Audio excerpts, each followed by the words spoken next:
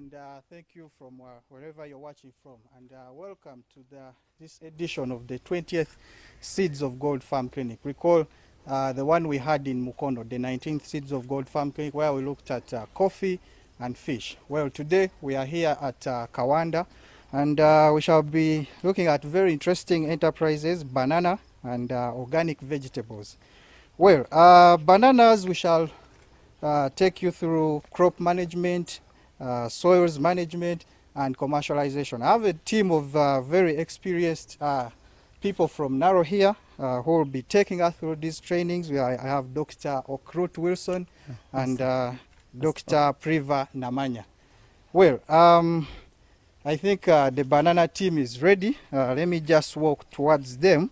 But this show, just like we did last time, you can send in your questions. If you have a question about banana, you have a question about organic vegetables, you have a question to our sponsors, and don't forget this show is sponsored by Stanbic Bank, NSSF, and Narrow.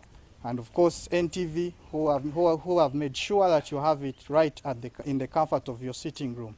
Mr. Okrut Wilson, good evening. Good evening. Yes, what are we looking at here today? Thank you. My name is Okrut, and we'll be talking about the growing of bananas with a commercial mind. Bananas have been in this country for a long time, but we've been growing bananas haphazardly, really not having the commercial mind at all, meaning that people have been growing with inferior varieties that are not very good, the local, not high yielding. They have also not been managing their bananas very well, because for you to grow bananas well, you must manage your soil properly, you must manage the plant properly, because there are three things interacting. Man, who is the manager, the soil, which must anchor the plant, which must have the other one. And the three must operate well in unison for them to do it. That has not been happening very well. The farmers have not been keeping records, so they cannot keep track. They don't know the strong points. They don't know when to make, whether they are making losses, they're just jumping up and down. I got the money, I got the money. So for you to be able to know your weak points and the strong points, you surely must keep your records. So what we are going to be doing today is that we are going to go across all the steps that we need to be able to produce a banana. Don't forget, banana farming has very many steps. And in each step, we are going to be mindful of the costs that are involved. That means that if you play around with your costs, you make them high, you lose. If you make them low, you stand the chances of benefiting from it. So what we are going to discuss now are activities falling within three categories. Those activities that will be done before we plant. Those activities, the second one, that we do at planting. And then those activities that we do after planting. The activities that we do, for example, before we plant, include such activities like selecting the site where we are going to put the bananas. Why must we select the site? Because it's absolutely important. Bananas must be put in the right place. Don't go and put a banana where there were sick bananas before, where there are rocks, where the place floods, a place which is not accessible in case you have to sell your bananas. So the right place must be good. It must be a free draining place. And then you work it out yourself, the rest of the things. The second aspect that we are going to consider is how to prepare your land. You prepare your land depending on how it is. You might have bought land which is forested. You might have to cut the forest. You could be having land which does not have even weeds. In that case, you just have to prepare your land and dig the holes. You might be having land which has got complicated weeds. You control the weeds. First, find a way of digging them. You might have a land which needs elaborate use of the tractor. Be mindful that the method you use will depend, the costs will depend on the method that you're using. So if you decide that you're going to slash, if you're going to use just a mere slasher like this one here, you're going to slash, it means that the cost is likely to be low. The cost of slashing an acre is about 50,000 if it doesn't have complicated weeds. However, if it is complicated weeds, it could go up to 100,000. The cost of plowing, for example, on the other hand, it's about, depending on an area, it could go up to 300,000. So every step that you're going to take, you'll be mindful of the cost. After preparing your land, you now prepare then to mark. You mark, by marking I mean determining the positions where you're going to put your banana, to fix your banana. And you mark at a spacing of 3 meters. Between a hole or a plant and a plant is 3 meters. Between this plant and this one is 3 meters. Between this line and this one is 3 meters. It is in that place where you put the peg that you are now going to what? To dig your hole. At that spacing of 3 meters by 3 meters, you are going to get 450 plants in an acre. It's very, very important that you mark the spacing. This is the spacing, that's the right spacing for the bananas to use. If you decide that you're going to narrow your spacing to 1.5 meters, the number of plants is going to shoot very high. And what will that will mean that the plants will overcrowd and you'll have small bunches. If on the other hand you decide that you're going to plant one banana here and another one after 6 meters, it means the population will reduce to about 200,000. And that has implications as far as profitability is concerned. You'll have fewer plants. Now when you're digging your hole, dig the black soil on the other side and separate it from this soil. The sense is that this soil, you can see it black, has got more organic matter. In most cases, is richer than this other soil here. This soil here, we are then going to mix up 2 basins of this soil here, this one here, and push it back into the hole as we prepare to plant. So we are going to mix up, just pour it there and mix it. And then fill up our hole, mix up. Here, you could do the mixing here, you could do the mixing outside. But it's much easier to mix it from here, push this other soil there. After we've done the mixing, then the next thing is to fix the plant here in the middle. We've got 2 types of planting material. We have tissue culture plants. We've got tissue culture plants. The plantlets that have been prepared from the lab. But we could also have the suckers that we have.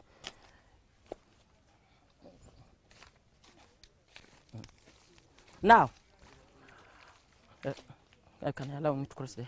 Okay. Now, these materials, a farmer can plant any material of his choice, but it has got implication of costs. Now, assuming this is called a maiden sucker. A maiden sucker is a sucker which is all, could you call a maiden?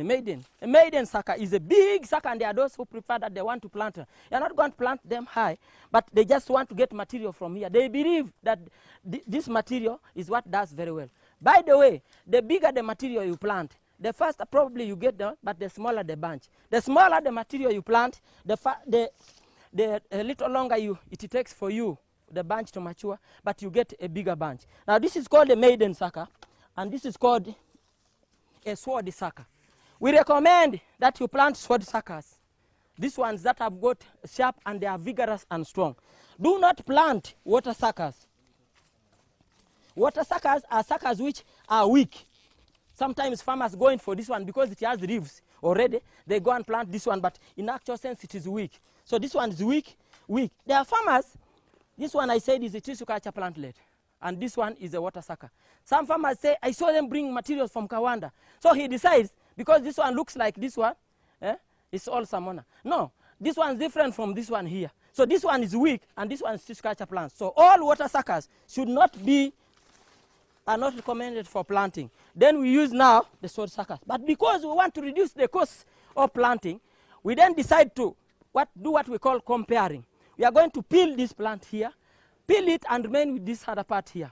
What is the implication? The implication is that the cost will go down. If you decide to transfer plants like this, say to Gulu, you use 1.5 million. If you decide to transfer this, you pack them in just 4 bags, which is 40,000.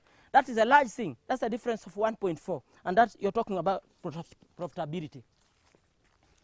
Now our hole is almost ready for planting.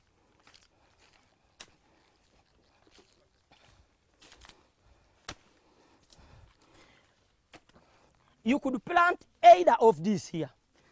A caution. Sometimes farmers, because they have heard that bananas love water and like water, they imagine that water keeps inside this bag here. So they decide to plant it with this bag here. This bag is not for keeping the water here and should not be left in here. So you tear it off. Please tear it off before you plant. Tear it off, and when you tear it off, there is this other polythene bag here. Do not just simply throw it. Collect all the polythene bags together and then you will only fix the plant in the soil. Note that he's putting back only the black soil, and we are not going to use this other red soil here. However, I'm not going to fix in this other tissue culture plant. Let us use what we call a paired comb, because this is the cheapest method, technology, that any farmer can do. As long as the farmer knows that he has sword suckers, he just picks up the sword sucker and then he cleans it and then he fixes it here. But before you do this, you have got the exercise of selecting out the plant. Where do you select the material that you plant? You select the material from already approved material. We have here, for example, already our material which is resistant to diseases, which has better adaptability, which has good conversion rates, and it can give us heavy bunches. In terms of matoke, for example, we now have the matoke hybrids. We have the matoke hybrids, for example, here. We have narrow band 1, narrow band 2, narrow band 3, narrow band 4, and narrow band 5. We also have the cabanas here that we have 6H and 6.5. 8 of them can then be selected. Once you have planted them there vegetatively, every farmer can be able to dig out the suckers. When you dig out using your varieties, Dr. Priva will be talking about the seeds in the seed systems. So, in our hole, which is ready for planting, we now simply make a hole in the center. In the center of this one, that's enough. And then we fix this plant in the center here. Then we cover it. We cover it. Sometimes farmers are scared. They say, I'm not going to cover the whole thing. Cover it and leave a thickness of about 4 centimeters. 4 centimeters is an equivalent of an inch. So about 4 centimeters. Do not overcover it. Don't bury like you're burying some animal. Bury it and give some space. Now, depending on the time when you're planting, you could be planting towards the season because you may never know, or you plant and the drought comes. It's advisable that you spot mulch on around this other hole here, then you put mulch. The mulch you put, mulch is dry grass which is put within the hole, open for me, to enable you to keep more moisture or water in the soil. Let the plant not get a lot of shock. You put us enough of it. You could put, there are different forms of mulch. The mulch, there are mulches which are external, they come outside. The richest mulches which come from outside the garden are the ones which are recommended because they put in. Mulches which come from inside, they put little, they only help you to keep water. So if you put them there, just to help you keep water there, the plant will germinate, but later on we are not going to continue with them around in that system mulching here. We just simply need the plant to be protected, keep as much moisture here as much as possible. And you wait. Don't keep coming here to open and see where the plant will be coming out from. No. It comes out and shoots out from there. At this point here, we have stopped, we have already planted our plant. So the activities that bring us up to planting now stop here. Now the next form of activities are the activities which involve managing the plant in the field and managing the soil. It's absolutely important for us to understand that in the farming of bananas, there are 3 interacting factors. This should not leave the mind of the farmer. We have the soil, which is the biological bank, where we keep the resources. We have already put our resources there. This is the source of our fertilizers. Then we have the plant, which man is growing, to be able to give him that, the produce. So we have the 3 things. We have the soil, we have the plant, we have the man. The principle is that man must feed the soil must feed the plant must feed man. Sometimes people do the other way around, which is not good. Let not man feed the plant direct because there will be complaint. And let not man abandon the 2 of them because sometimes you plant and you just go and peep whether the branches are there. When you do that, the soil and the plant will team up to make sure you don't get branches and you don't blame them. So the protocol must be followed. Before you reach LC3, you must pass through LC1. There is no point about it. Follow the things that other way, and that's the way the things work. If you decide that you are going to bypass the LC1, he's likely to say, this guy thinks I don't understand. I wait for them, they come for a recommendation. So man should never get, for example, get liquid fertilizers, apply on the leaves get green, the soil will complain. On the other hand, he can decide to plant the plants and neglect them. The soil and the plant will team up. This is absolutely important. The soil and the plant will team up and keep saying, what does this boss think about us? And they talk in tongues and for you don't understand. When they say Rabba Shakara, for you don't understand. Kumbe they are saying, let's not give him branches. It's absolutely important that you allow them to interact. Do your part, let them do their parts. Once you've done that, and that you're doing well, things will flow well. What happens in the soil? I said the soil is a biological bank.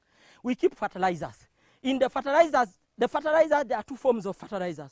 We have organic fertilizers, those that involve manures, all sorts of manures, from all sorts of animals, but some are richer than others. Animal manure, poultry manure. But you could also have manure from residues. Some of them are richer than others. We can use them because they release the fertility there. Why do I like us to begin with this other one here? These manures release a lot of fertility in the soil. They help to keep more water in the soil. They help the rooting. They have the binding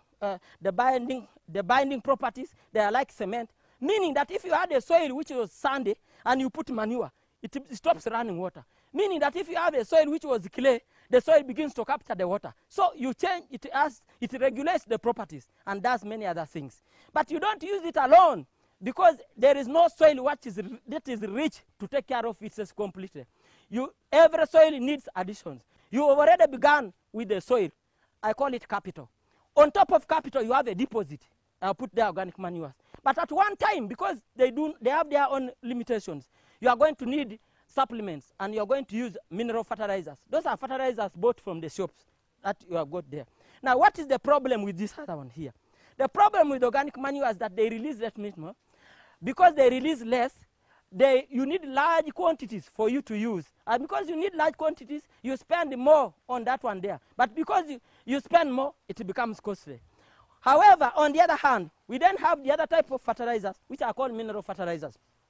Mineral fertilizers are applied only after determining which mineral is wanted very much. In the growing of bananas, it's a well-known fact that bananas there are more minerals. There are other limiting. Bananas use minerals, but there are those that are liked more for them to do well. First, probably I didn't mention. In the soil, there will be roots. The work of roots is tap water. And the best root should be a root which is long, a root which is big, a root which is healthy, the roots which are many. The more they are, the better. And the element that works is phosphorus. After that, you will need the roots. The more the roots, the bigger the stem. The bigger the stem, you'll agree with me. The bigger the stem, the more the leaves. The more the leaves, the bigger the bunch, the more the clusters. So if you want your bunch to be good, you must start from the soil. There is no shortcut. You start with the soil and you move upward there. So if you're starting very well, now you have started with your manures. But you need to supplement. Now, the elements which are critical very much is element which is nitrogen, which offers nitrogen, and the other one which offers potassium. What do they do? I told you that for the roots, we need phosphorus. But for the leaves to be green, we need this one here. This is called urea. It looks like sugar. This urea here supplies nitrogen. Nitrogen, the work of nitrogen is to make sure that the leaves are green, the leaves are long, the leaves are many, and the leaves are active. What does that mean? The work of leaves is to prepare food. To prepare food means to cook food, to make food in their own process. To cook food, you need a saucepan, you need water, you need fire, you need everything for food to be well cooked. There is a system that is available there to be able to tap fire from the sun, to be able to use the water from here for them to make food there. How it does that, you leave it to itself, but the process must be at its maximum there, and that's how it is done. So for it to be at its best, you must have very green leaves, large leaves, long leaves, and many leaves, as I've mentioned it, because that must be done, and that should be done very well. So this is about these fertilizers here. So you have already put there, and you are going to continue. So one of the things you are going to do, and you are going to keep doing, is to make sure that you have enough food, you have enough water. You have enough food, you have enough water. What's the problem with these fertilizers? The advantage, first of all, with these fertilizers is that you will apply them when you need them. They are very cheap. Many people think that these fertilizers are expensive. Remove them for me. Take them inside. Many people think that these fertilizers are expensive. Actually, they are cheaper. That's why we recommend that a combination, combining the use of this one here, because it helps to tie water, to capture water, and then the resource take them inside.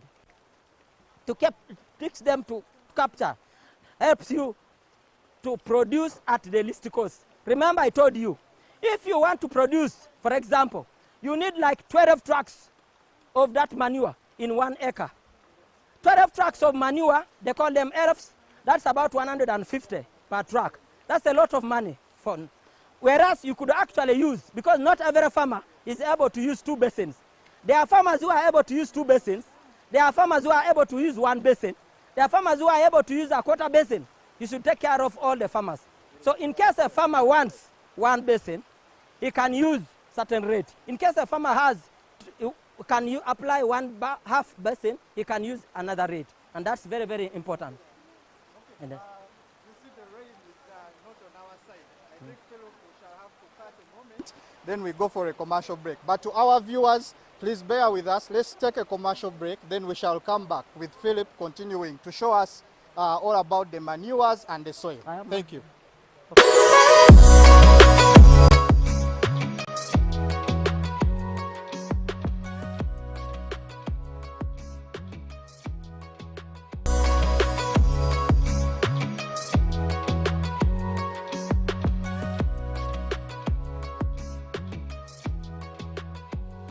Down. Please note down that question. You can send us a question on our Facebook and Twitter handles. Twitter at NTV Uganda and Facebook at NTV Uganda. You can also send us via Daily Monitor at Daily Monitor on Twitter and at Daily Monitor on Facebook. Well, Wilson was still showing us something to do with the manure when you're working in your banana garden. Wilson, something that I think even the farmer watching from home is burning to them. From our we've come to realize that 3 things are actually giving them a lot of headache. 1, how to manage their garden. 2, how the value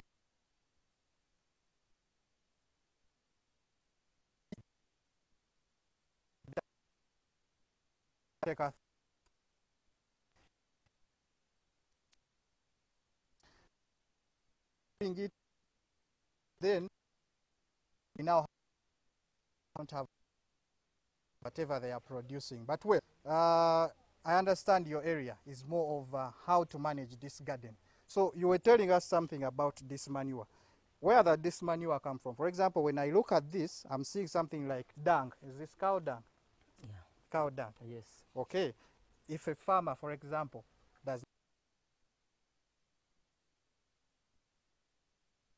maybe start from there. Hello, thank you. When we went off for the break, we've just been talking about fertilizers, the different type of fertilizers. And we remember we said that we've got 2 types of fertilizers. Those that are manures, the dungs, as we said, the dungs, all forms of dungs. The one from human beings is tricky to be processed, but also is less fertile, it has less fertility. The one which is rich is the one of animals and the birds. Now, if a farmer does not have manure, enough manure, he can use poultry manure. If that is not adequate, the farmer can then use, we have worked out proportions. The recommendation is 2 basins, but not every farmer can use, that is what we have put there in the basket. If the farmer cannot use 2 baskets,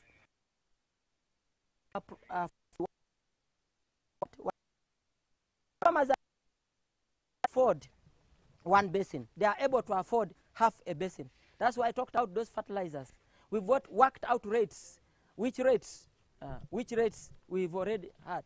Don't forget that I told you that one advantage with these manures is that the manures help, they have their own advantages, but they are unable to supply.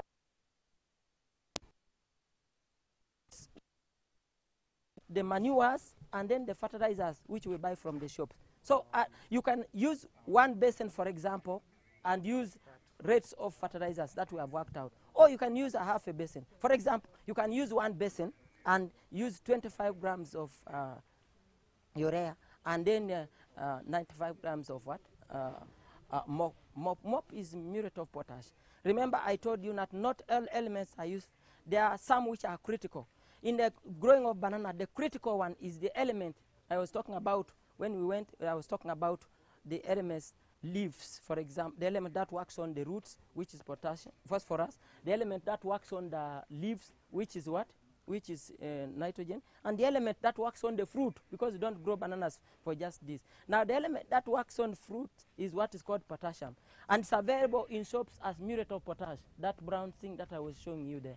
Now, the work is to make sure that the fruits are good, because what people buy in the market is actually the quality of the fruit, not just the size of the fruit, the quality of the fruit. So it is this fertilizer here that works on that. So the combination of what is on the beyond the root is now the one what works on the leaves, because it helps us to manufacture, to tap water and do the cooking, and then the leaf remains green because it has the capacity. The leaf now operates like a solar panel, which solar panel taps power from electricity from the sunshine. It brings on just, if it is dry season and it is too hot, you don't want to buy that, because it may not be adequate. We don't want the food not to get ready. So it has on mechanism. That must be at its best when the green is good, and that's what we are saying. So going back to your question, you have these rates here. There are those who can afford very little. Doesn't mean they should not grow bananas. There are those that afford 2 basins, half basin. We've taken care of all of them. The manures, chicken manure, poultry manure, all the manures, but the manures must be well processed. Then we continue. Now, once you have the manures, once you have our manures ready now, the other thing we have to do is to make sure that we have enough water in here in the soil. And the way to keep the water is you can decide to mulch, and we have all the mulch. Mulch is the grass which is placed on top of on the surface of the earth. The purpose of the mulch is to help us keep water down, but also it decomposes and adds to the fertility of the soil. But also this mulch here helps us to suppress the weeds. The grass come up, the mulch will help us to suppress, on top of keeping the water. With the water, the second form of keeping water is this mulch. The third form is now digging trenches in your garden. I'm afraid I will have to walk again. Where's what we call trenches? I'll walk you over. Will you reach?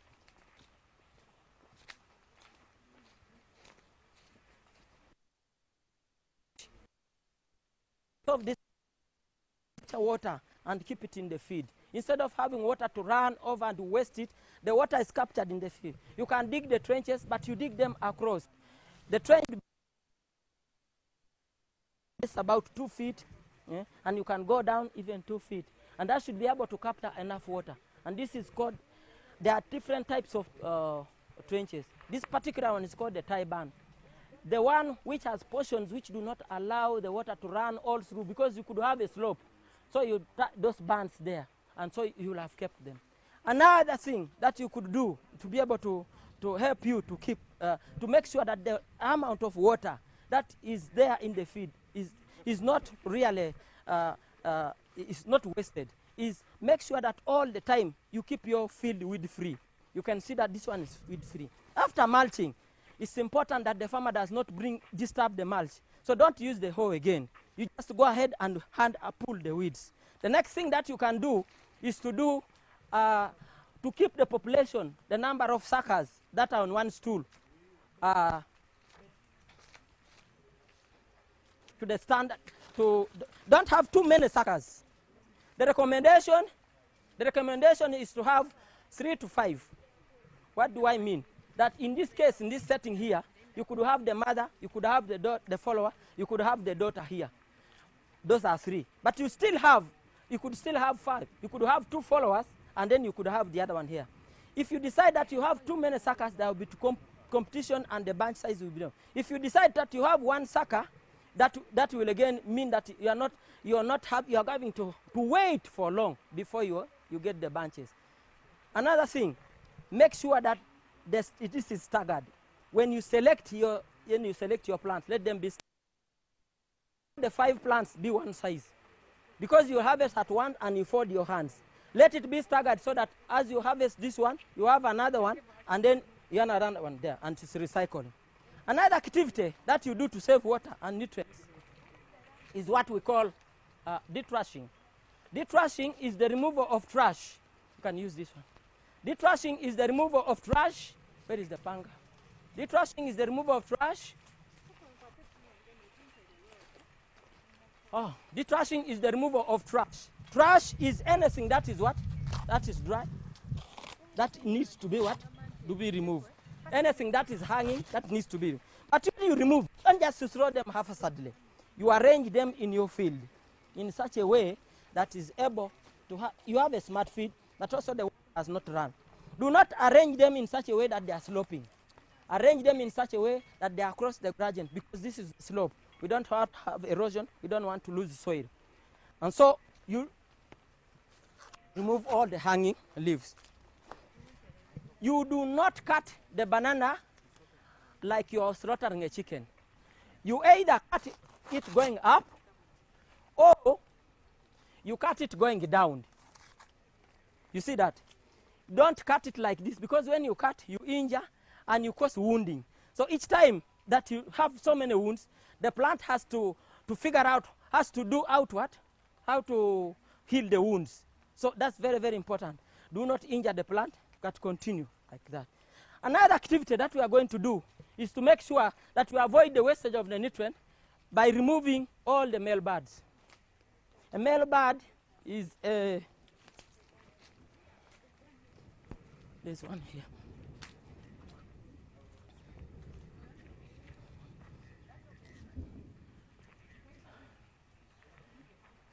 The banana is like a hermaphrodite.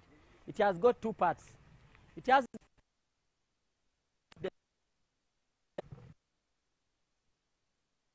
and that's the part that we need. So these are the part that we don't, when they send the resources here, it is meant for the wife and the husband, plus the people who live in the home. But these others here, we don't need them. So we have to remove this one here, and the recommendation is that we use a forked stick. Why do we use a forked stick? Because these days we have diseases. If you use a sharp comb, we could have used this one here, but because of the danger that we have had with some diseases, we don't want to move the diseases. If it was free, we surely should have just cut. But now, because we are sensitive, we are going to use this. Simpler. So what you do here, you twist. Some people do like this. But if you do this, and you leave these ones here, you leave them feeding. We want to have as few as possible. Preferably cut it from this point here, remove off our distant one, so that you have the one for handling. And that's what you save the resources. The other one now is that now you have all activities here. The other one is now to make sure that our banana is safe. So the other activity is to support our banana, and that is called a stake. This is called staking. Staking is the bringing of a pole which has got two, it's a fork. Staking or propping is the supporting of a banana. The support must have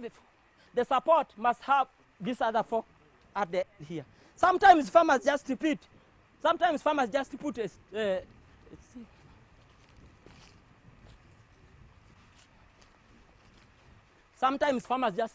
something like this. And it is this point that the plant will break. So we want to make it safe. Make it as strong as possible. Handle it from this point, but sometimes you might have to add others. At this point, you have supported them. Then we now have the other activities that help us to stabilize the mud as we prepare to move to other activities there. Let me just show you one. This activity is called mattocking. Mattocking is the cutting of a banana at the time of harvesting, because now we have moved, our bananas are ready, and you're ready to harvest them. When you harvest, it's a good habit to harvest and leave some parts up standing, especially when you have only one plant, because it keeps stability there. Number two, the farmer might not have time to split all the stem, to chop all the what? To chop all this. So you have to do the chopping of this thoroughly well, because there is what we have there, and I'll be talking about the pests and the diseases now. We are going to talk about it. So this activity of mattocking helps us to stabilize the mat, to make sure that the plant it remains strong. But you also have this material here that will help you there, where we are going now in controlling the pests and the diseases. There are other activities that attached to this one here is what we call comb removal. Comb removal is the removal of the part. After harvesting this, you have to remove all this and make sure that the weevils do not eat, as I'm going to illustrate from there. Another one probably is if your plants do not germinate well, you might have to do gap filling. There are gaps like this one here that you need to cover, and you will have to fill them. At this point, we are now ready to go to our next activity, that is to control pests and diseases. And we are going this way.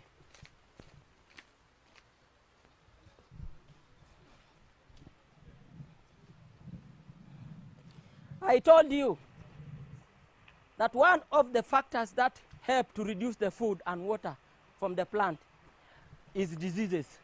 We have diseases that affect the leaves, and what do? They do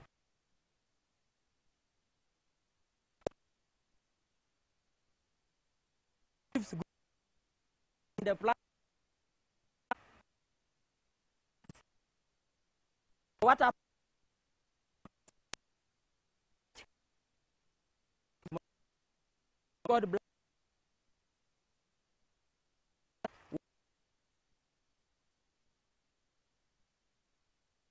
And compare. This is a hybrid, this is a hybrid, that is a hybrid. But here this is Chibuzi. Can you see this?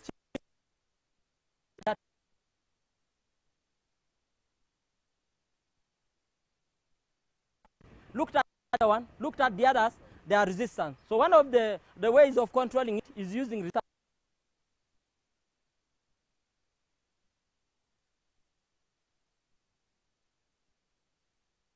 They produce the leaves, see? And Sigatoka can only eat off some few leaves, then you retain the rest of the leaves. So manage your plantation. The plant produces so many leaves, large leaves, green leaves, and you have better bunches.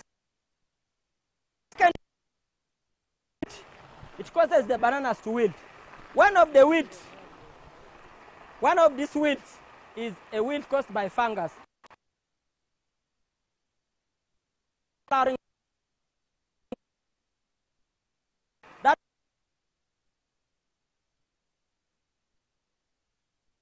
It disrupts the movement of water and nutrients from down. The plant, you see this cracking here. You see this cracking here. This is what that disease does here. And when you look at the cross section here, it has begun disrupting here from this center here. This will rot and the water is not able to go this. What finally will happen is that the plant will start rotting, cracking, and die, and you see this kind of thing. And so this disease is called Fusarium wilt or Panama wilt. Fortunately enough, this disease affects Kalindizi, Bogoya,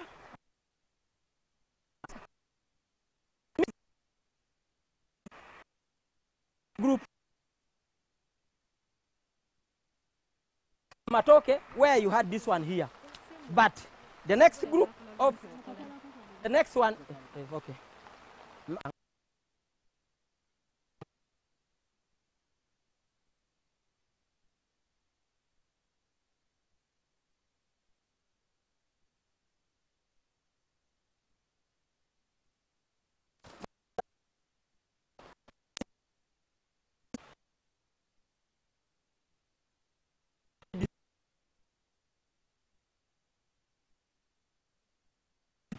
Oh, Musa Kainja, it will get. But if I cut Matoke, it will not. It is. What I have to do is each time I have to do this, and this is jig.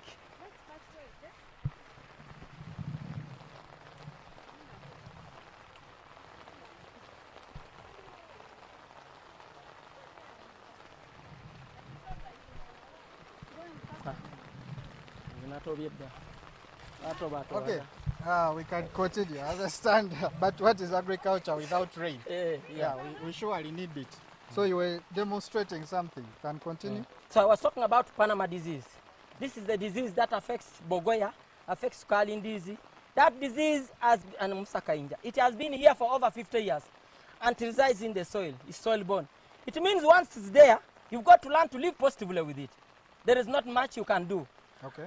Except if you use resistant material. What is the resistant material? Matoke types. Okay. That is it. As long as it's Kalindizi, it is in the soil, it will keep there, it will keep there. So you got to use the resistant material. Okay, Wilson, But my I producer said, tells me we have exactly 1 minute. So 1 you can minute. sum up as we go Okay, to okay, the value addition. okay. Yes. okay. Yes. So tools, jig, and so on. The next one is bacterial wilt, which is a wilt in the same banana. They suffer from it.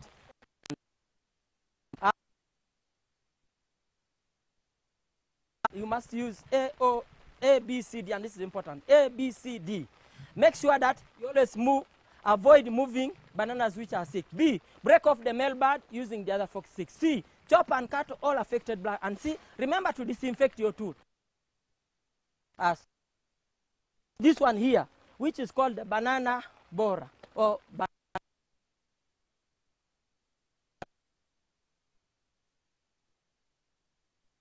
thing here, this black insect here.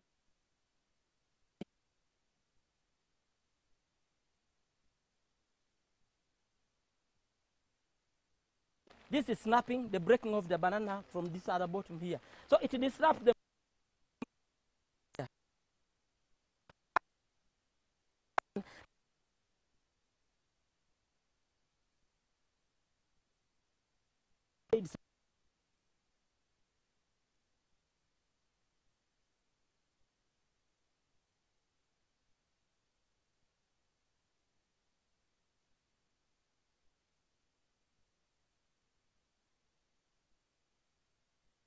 they are hard, not cut by Bank, Stanbic Bank is the #1 bank for farmers. It has many products for you, the farmers out there watching. So if you want to engage in agriculture of this nature, please make sure that you go to any Stanbic Bank branch. But also we have NSSF. NSSF, they have a product called voluntary benefit. So with voluntary benefit, you the farmer, don't say that I've been left out by the NSSF system. You can still remit your savings with NSSF through the voluntary benefit. But I also want to thank NARO, our hosts today here at Kawanda Station. And of course NTV bringing you this training live from the comfort of your home. Well, we have very interesting pieces of work here. This looks to be the Katikiro of Maiga. Dr. Priva, you're taking us through this section. Please, we shall share the microphone. Please come over. So when I see, okay, this looks like banana fiber. These are, I think they are table mats. Okay, table mats. And by the way, the prices are also here, very quite friendly prices. We also have some watches, and by the way, all these are coming from the bananas. So you, the farmer who has been throwing away all the fiber, the ones that you get from your garden, now you see they are actually of very, very much use. Is this a lamp? I think this is a lamp holder. Okay, at this moment in time, I think I'll introduce Dr. Priva. Please come and we... Okay, I think I don't need this anymore. Yes, Dr. Priva, good evening. Good evening to you. Yes, we see very, very beautiful pieces of work here. Is this what you would call the value addition from the bananas? Part of it. Part of it. Yes. I was telling Wilson, one of the things that the farmers want to understand, especially from this section, one is, please come closer, one is the value addition. What you're saying is a bit of what we are seeing here. Then two, the commercialization. Where do they get the market? For example, someone has this kind of beautiful artwork. Where do they get the market? But also the food from the garden. The market is still a big problem to the farmers. Maybe I'll let you explain from there. Thank you. Thank you very much. Well, from what you have been told about Okrut has taken us through the growing, the management, and how much what we need to put in to get out the most out of growing bananas. So after we have increased production, after we have had the maximum input and maximum output. We know that we have been growing bananas mainly for food, but the direction we are taking now is growing bananas or farming bananas for cash, for more than food, just beyond food, not just eating. So ideally the banana plant you can use every part of the plant to add value. You can get value from the leaves, you can get value from the fruit, you can get value from the pseudostem, you can get value from the comb, the last part of the plant. The main thing that is being utilized is the fruit. Of course we eat the fruit, but there is different value chains in the utilization of the fruit. We have people who are using the fruit to make juices, beverages. There's people who are doing wine. There's people who are doing flour. There's from the fruit. There are people who are making crisps.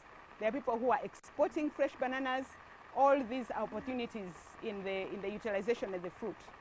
There are also people who are doing drying and.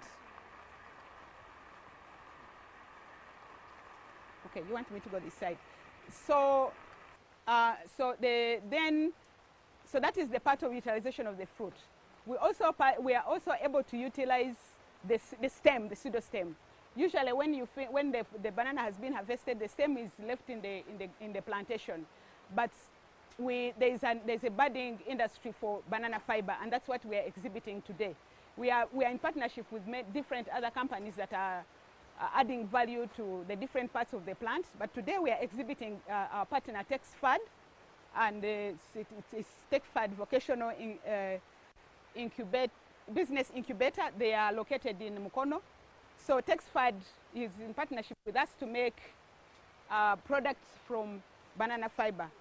So what we have here, you may have to go on that side. What we have here is carpet from fiber. First of all, we do have this. What you have on the other side, over the other side, is pseudostems. Now those pseudostems, they are the ones where fiber is made from, and I'm going to request Simon to have a quick demonstration of how the fiber is extracted. So here is the machine that extracts the fiber.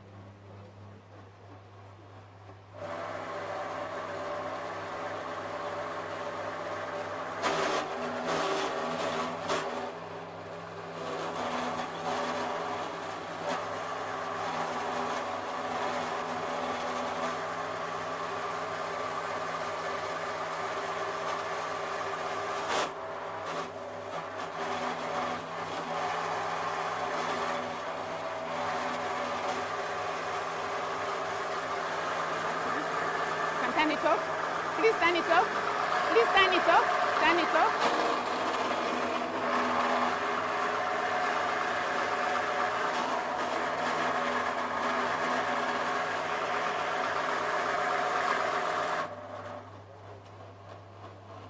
Okay. So what we have here is fiber from bananas, and this is very good quality high fiber from one of our improved hybrids, which has already been released. Now this fiber is manually woven to make that type of fiber, and this is being used to make different products. What we have here is car rugs, for example. We have car rugs, and a piece of car rug here goes for 50,000. We are demonstrating bedside rugs. You have a piece that goes for 65 to 100,000. You have round mats there, and these are 100%. They are 100% banana fiber. They have a lifespan that is not less than 20 years. So that is that aspect of products.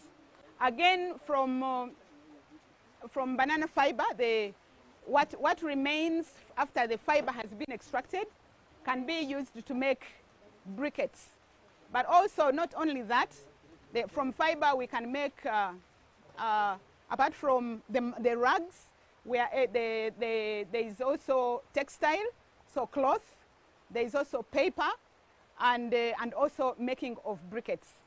So today we have an illustration here of briquettes from banana waste, and they have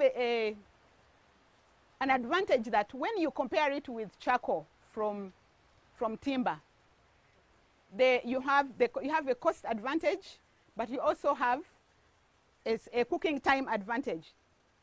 While 1 kilogram of charcoal will last you only 40 minutes of cooking time, 1 kilogram of charcoal will last you 2 hours of cooking time. What that means is that for a 50 kilogram bag of charcoal, you get 3 times more cooking time, but three times less the cost in terms of input. So, and then it is clean energy. This is clean energy, but also this is a good way of is a potential way of contributing to the waste management that we have in the urban cities. You can see when bananas are traded into the urban center, they all come with the peels, with the parts of the pseudostem, all the waste that comes from bananas. Instead of cluttering Tezi and all the crowd that is in Kampala and all the urban centers in this country, we should be able to make, there's a potential here industry for making briquettes. And this is happening. So here are the briquettes. We have a 10 kilogram bag at 10,000 shillings, and the bags are here. You can pick one for yourselves. So that's the advantage for cooking time. There's also table mats, and these are also, this a set of 6 pieces at 60,000 for, this is 97%, 97% banana fiber, and all this is making value to the pseudostem, which would have been thrown out. So we are only exhibiting really fiber, and as I said, there's a lot more. There are a lot more other things happening in utilizing the fruit and utilizing the other components of the plant. But it is really to say that for farmers, where there is excess in the production, and even the stems that you have on the plant, they can be used. You don't have to wait and rely only on the bunch. The thing that I would like to say to our farming community is, we would like to encourage us to embrace improved varieties. We would like us to embrace nutrition, because the plant needs to be fed. If a plant is not fed, then we don't have output from it. I think that has clearly been emphasized. The other thing is, for purposes of building and accessing markets, the farmers have got to stop working in silos. There has to be a shift from, and we have a good shift now, from working as single farmers to working in groups. For example, we have the Uganda Banana Growers Cooperative Union, which is bringing together cooperative societies to be able to harness access to inputs, to be able to harness improvements and working together to improve productivity, to be able to access markets, but also to lobby for supportive policy structures. So we encourage farmers to join these groups, so that together, when the farmers are together, they are able to trade in more meaningful ways, but also getting better value out of the produce that they make. Okay, thank you, Dr. Priva. Well, these are, I must say, these are very beautiful pieces of work. But one question, briefly, where can a person interested, for example, in this art piece, the car mat, the round mat, where can they find them? TexFAD. Okay. TexFAD is TexFAD incubation. Let me see what they are called. TexFAD Vocational Business Incubator is a vocational training and business partner with